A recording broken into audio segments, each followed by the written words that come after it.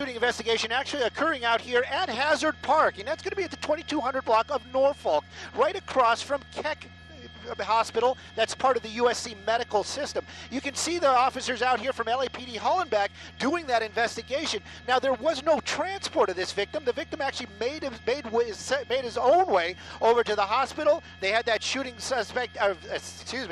victim at the hospital. That victim said he was shot at Hazard Park. Right now, the investigation is ongoing, looking for any evidence of where that shooting took place, and of course, a suspect. The condition of the victim, unknown at this time. Live in Sky 2 over Boyle Heights, I'm Stu Mandel. Pat?